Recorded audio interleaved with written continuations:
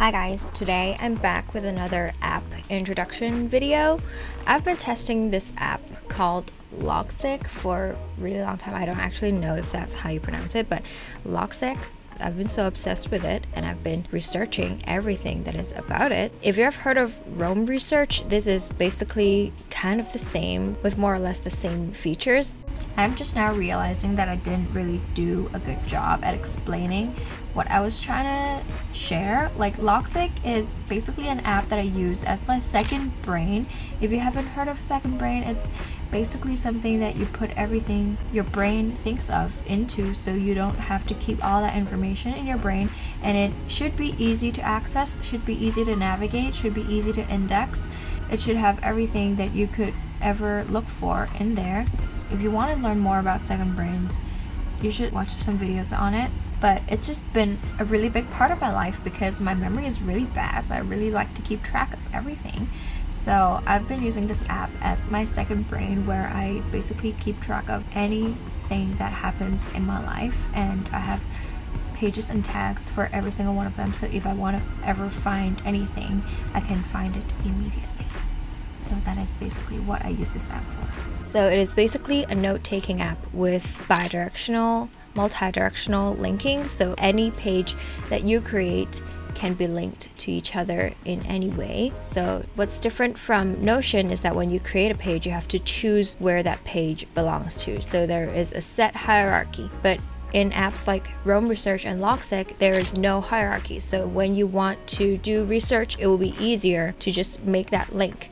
And what I mean by that, I will show you later because I've made some examples. But yeah, I just really want to share it with you guys because I found Logseq and it's completely free and it has a lot of plugins, which makes it really helpful compared to Rome Research. Because in 2019, I actually used Rome Research for a little bit, but I found it actually too expensive for my budget for what I was using it for.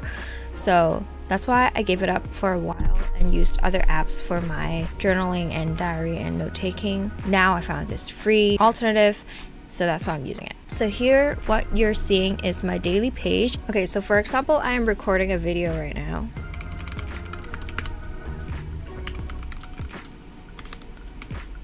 So here you can see I already used a couple of commands. So this double bracket links it to any page. So if I leave this block, you can see it links to the page YouTube, which is the page I use to organize the stuff that I want to film. So for example, contents, I wanted to film this Logseq video. So it is here. So you can see that anything that I linked with YouTube shows up here as a linked reference. For unlinked references, it just shows anything that has the word YouTube in it, but I didn't intend for it to be linked, so I will close that. As you can see, it has a similar command feature like Notion, where you can just type / to do a bunch of commands. And what I used was times because I wanted to input the current time. So now I want to add some notes under this block. I will type tab and then say I'm recording the Logseq video.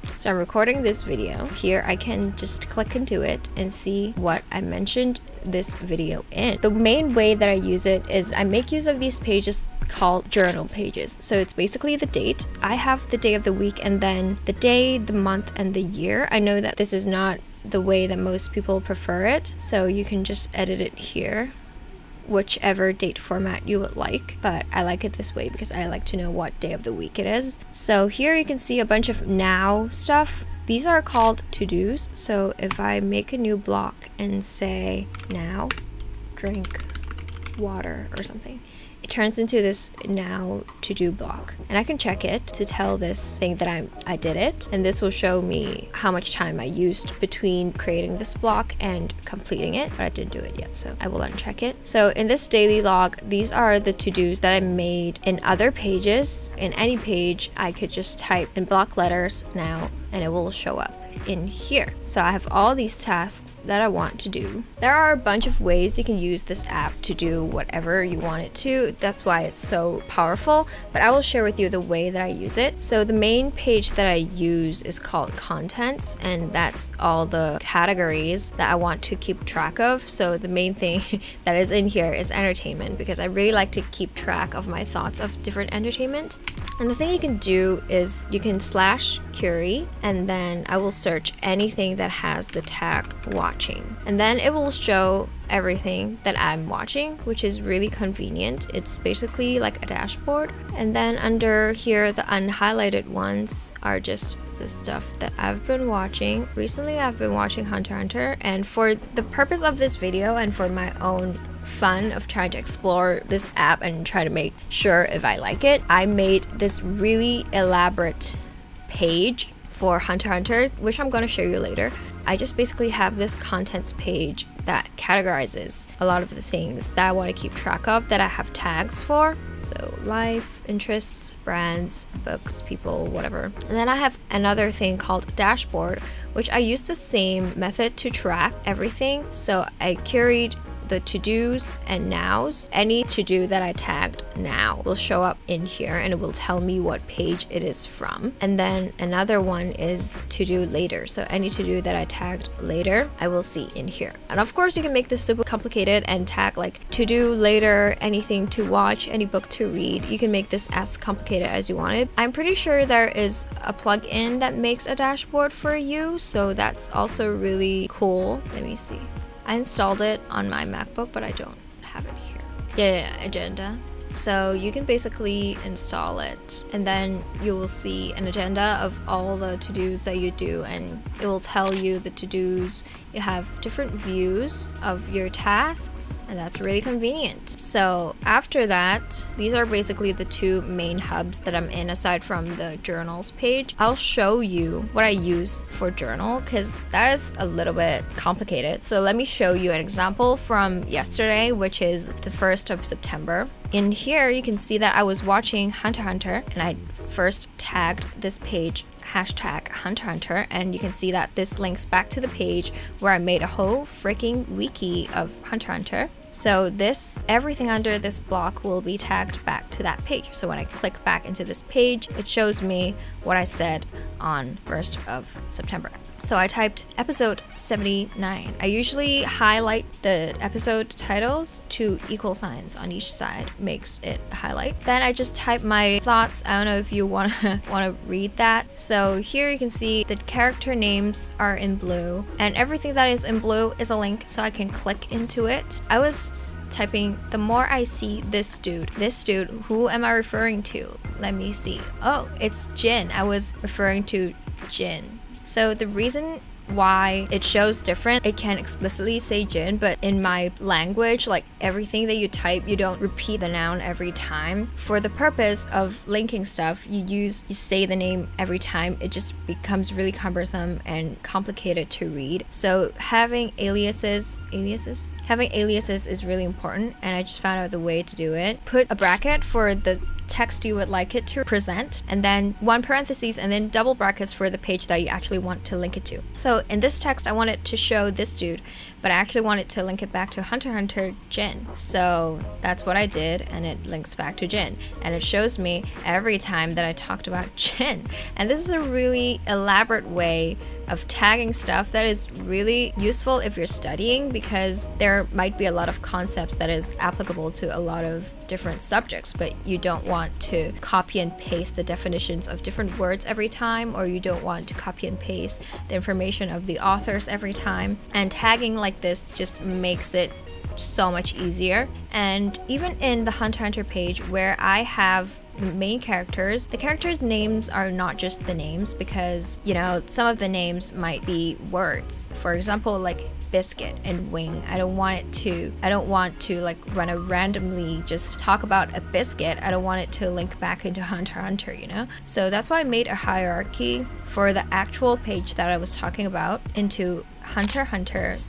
/ biscuit. So I know that whenever I tag this page, it will be about the biscuit in this show. And that goes for Great Island, and Nen. But for the themes of this anime, it might go for different things. So like humanity, individualism, family and friends, kindness, loyalty, etc. It might go for different other texts or just themes in my daily life that I want to reflect about. So I didn't just specify Hunter x Hunter. And if I want to specify the theme of humanity, you can always use Curie to do that. So that's also really convenient. So I mainly just used the hierarchy thing for characters. I'm using this example like in entertainment, but you can obviously do this for school, for work, academia, whatever. Easier to explain this way. I spent a lot of time on this thing. So for example, gender role is another theme of this anime. And I click into gender roles, you can see that in House of Dragons that I just started, I also talked about the theme of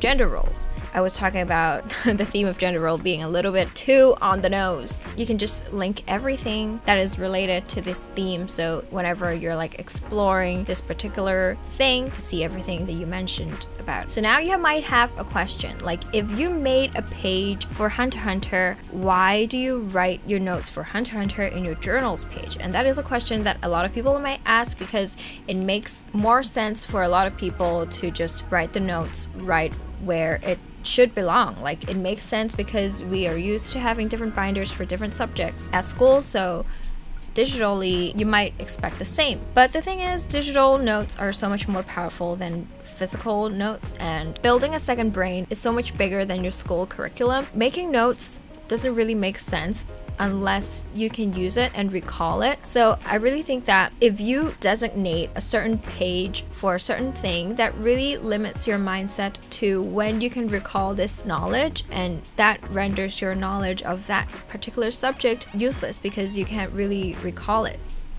Going back to why I'm used to writing everything in my journal page is because I can just add anything in there without really thinking about where to put it in the moment, and I can just tag it wherever and it will already show in the appropriate page that it is supposed to be in. For example, I have this page called the goals page. I have my goals for 2022 and it is to stop peeling at my fingers because I'm literally bleeding every day because I peeled my fingers. And in my journal page, I was like thinking about how I'm still peeling my fingers, but I stopped popping my pimples. So I tagged back to my page, and how you do that is just double parentheses and you can search for that specific block instead of a page. And I tagged back to that. When 2022 ends, I can look at my goals and see how I progressed. And why this is superior is because I don't have to dig for that page. For example, if I were using Notion, I would have to go into my life page and then my goals page and then my mental health page to look for all these details. But if I remember that goal, I can simply type a shortcut and just tag it and simply write the thought that I have about it in that moment. And I think that's just really much more convenient and makes so much more sense because thoughts are fleeting, and if you don't capture it, it will go away. It sounds so cheesy. So the journals page is basically the dump where you put everything in your brain in there and tag as you go so that you don't have to go back and just put everything back into their place because they're already in their place. I've watched a lot of like Notion or other apps tutorials or guides that always shows a little inbox where you have to go back every week or so to organize it. That is a good system if you can keep that up, but me personally, I'm not that person who is disciplined enough to just go back every so often to organize everything, put tags on everything, put notes on everything. It's just really tiresome for me. Another main thing that I really love about this system compared to Notion is that you'll have this complete timeline of when each thought or when each event or to-do occurred in your life, because in Notion there are separate pages for each thing, so you can never really have an entire complete log of what has occurred in that day or in that part of your life. But if you use your journal page, everything will just be listed out in chronological order, so you don't have to dig to see what happened. And this is just something that I really enjoy personally because I really love to have a log on everything. But yeah, I just don't like to have to dig and find. And if you can organize while also having this log, you don't have to organize anything ever again. I don't see why not. So having this essentially like an inbox where I could just put everything, and having a really effective sorting system is really good for me. So basically, I hope this video has been a good introduction to this app that I've been using. It's completely free, so I really recommend all of you to go check it out, especially if you're in school, because the second I found this app out, I was so angry that I didn't have this app while I was studying, because it would have just been so helpful to look at all the texts that have the same theme, because I made this entire list on a piece of actual paper when I was studying for my public exam. So it was really crazy. It was a really hard time for me. But now you guys don't have to do that, because technology, you know, like you guys have all this. I've really been enjoying this app, and I'm still discovering different features in it, so I'm really excited about the future that I will have with this app. So be sure to try it out and tell me what you think, and I will see you next time.